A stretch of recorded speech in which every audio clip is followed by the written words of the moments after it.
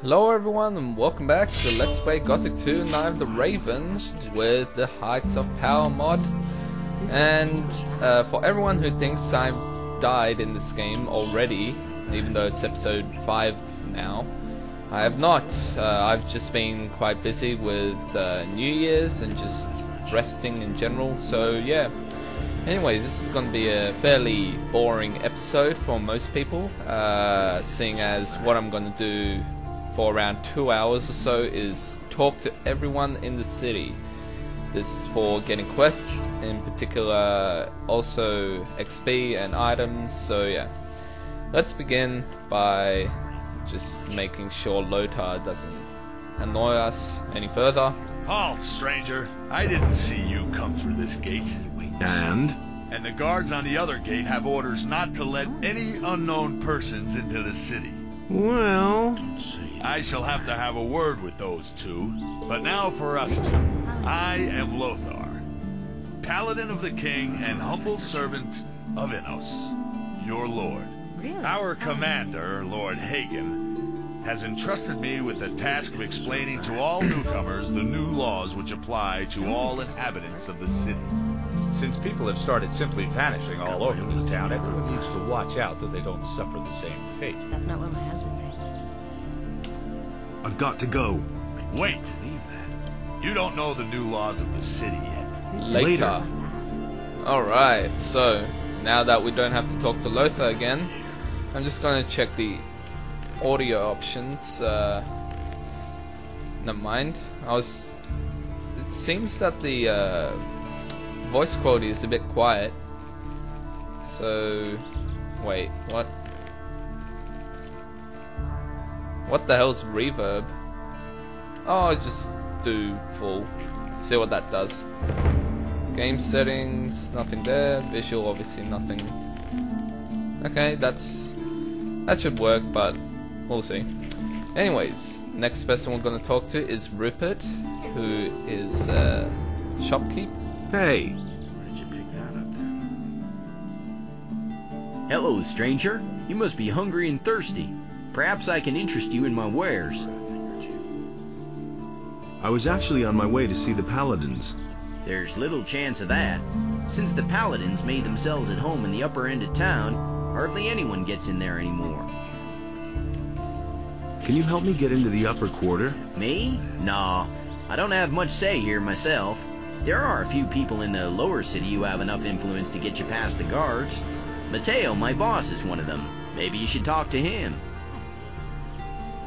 Where can I find Mateo? You're standing right outside his shop. Just go on in. He's practically always there. What about the other influential citizens? The merchants and master craftsmen here on the main street are the most important figures in the city. You should try to get accepted by one of them as an apprentice like me. Since I started working for Mateo, the people in the city treat me with respect.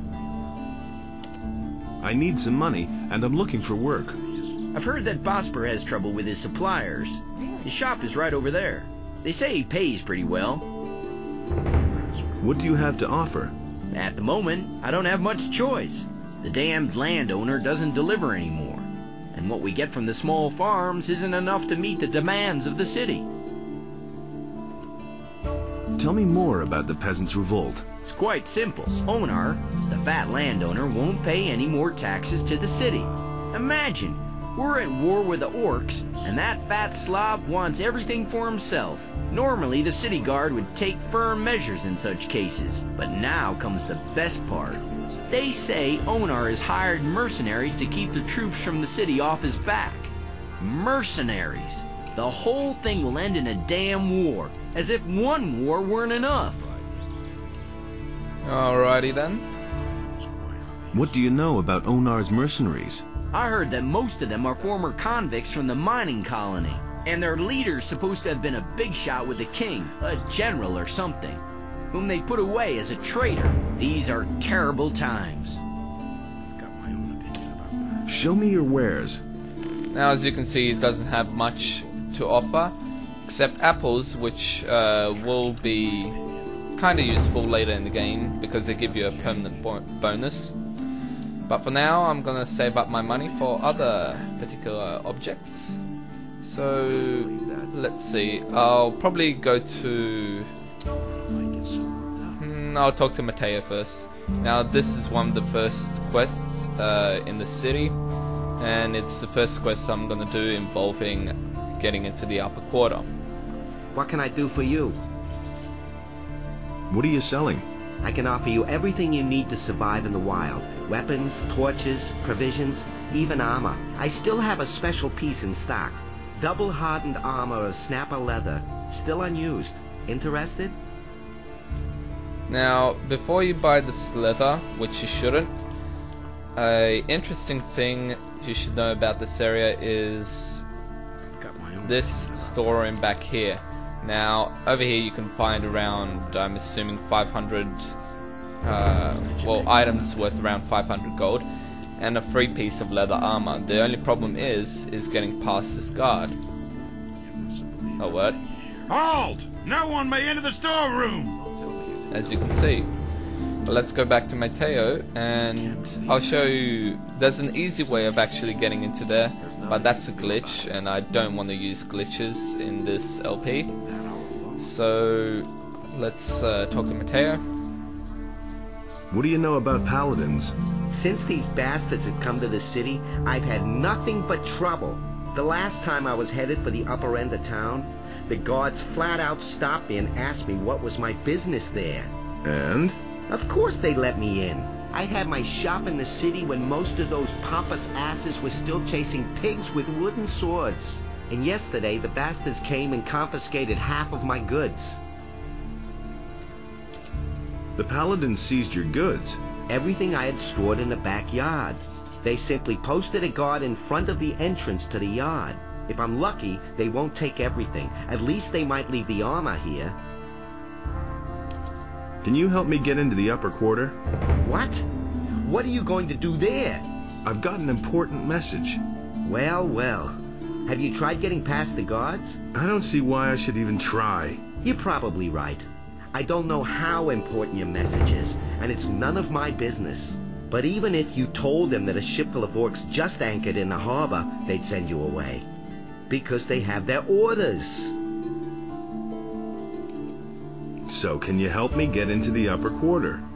It seems to be really important to you. The question is, how important is it to you? What are you getting at? I can help you.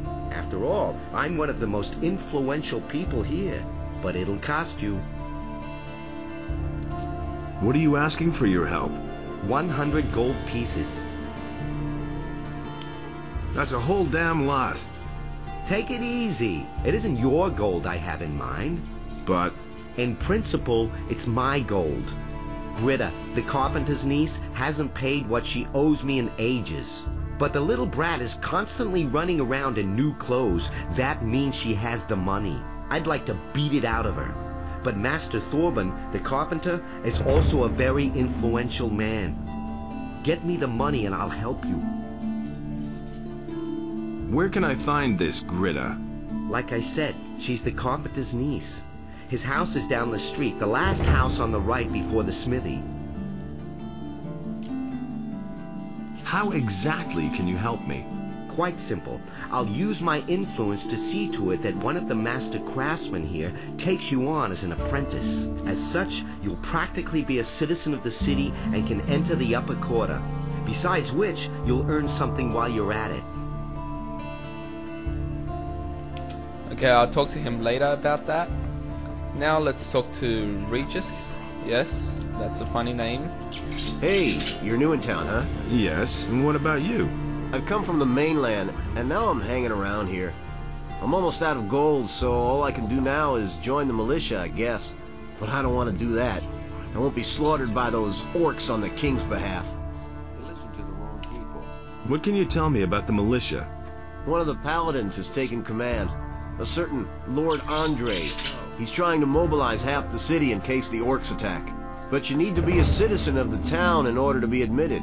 As far as I know, if you're not a citizen, you can train anyway. But you won't be officially admitted.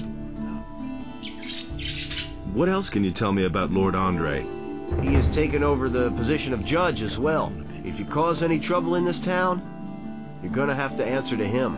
I was once in a brawl with a citizen.